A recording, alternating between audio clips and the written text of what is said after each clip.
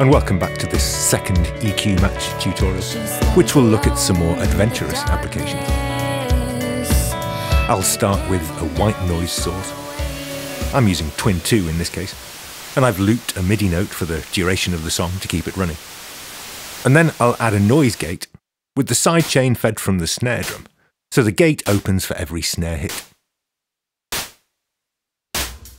Mixing this in with the drum mics can help to add a livelier character to the snare. But I don't need to add very much before it starts to sound unnatural. Actually, I can improve this a lot simply by taming the highest octave of the noise with a low-pass filter. But I'm going to try a more sophisticated approach, using the Match EQ function in Pro Q2. This instance is running on the noise channel, but I've once again routed the snare mics to the sidechain, so I can use this signal as a reference. Before I actually apply the Match EQ, I'm going to make sure the auto gain setting is turned on, to avoid any nasty shocks from sudden volume jumps. And this is probably a good idea whenever you're experimenting with more creative EQ matching applications. So the result blends a lot better with the drum mics, so I can get away with using more of it.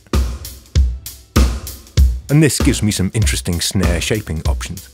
I could lengthen the release time for the gate to add a longer tail, for example.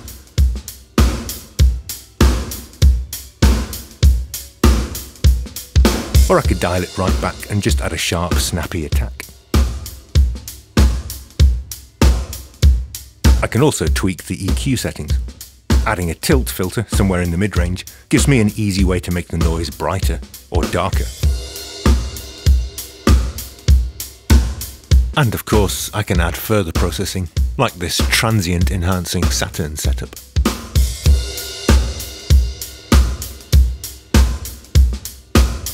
I'm going to finish off this example by duplicating the gate to create a second instance on the same track, again driven by the snare feeding the sidechain. But this time I'm going to set a ratio of 2:1 to create a gentler downward expansion setting, and increase the threshold so that only the very loudest hits approach it. And this forces the noise track to follow the dynamics of the snare drum and avoid overemphasizing quieter ghost notes.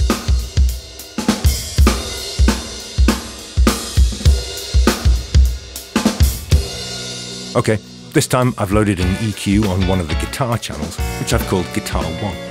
And I've routed Guitar 2 to the sidechain. I've looped a section of the song with both guitars playing chords for the purposes of this exercise.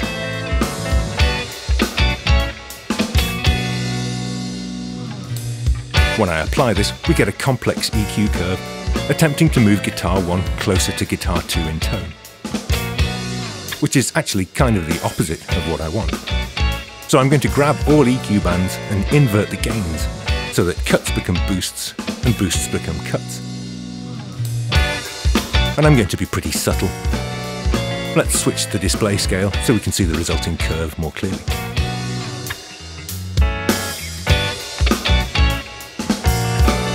We now have an EQ setting which is gently and transparently helping to separate Guitar 1 from Guitar 2 in the mix. So why not do the same in reverse for Guitar 2? Well, I could repeat the process, but running the same analysis with the two signals swapped around is theoretically just going to give an equal and opposite result. So it's quicker to copy my Guitar 1 EQ to the Guitar 2 channel and invert all the gains once more. Again, being pretty subtle. If I toggle bypass for both instances, you can hopefully hear how much extra separation and clarity this creates within the mix.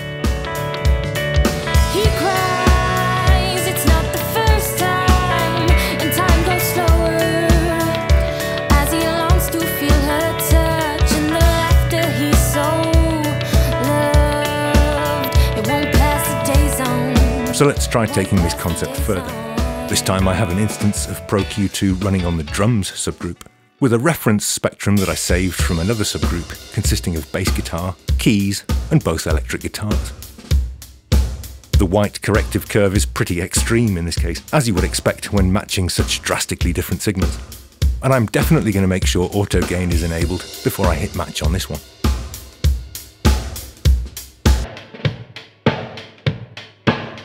as you might expect, the result sounds pretty awful when I apply it. But of course, I'm once again going to grab all the bands and invert the gains to carve out space in the drums where the guitars and keys are most prominent. I might make a couple of tweaks, however. I'm going to clean up the boosts at the low and high extremes and restrict my shaping to the critical mid-range region.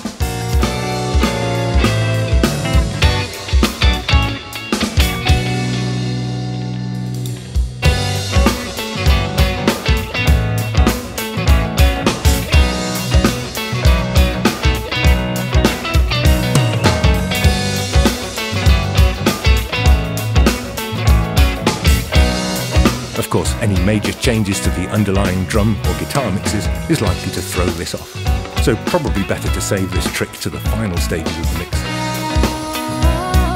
Okay, that's all for now.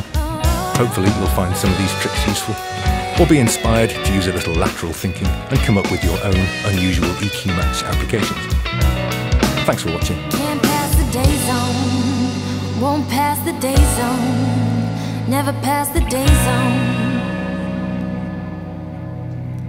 Can't pass the day zone, won't pass the day zone, never pass the day zone.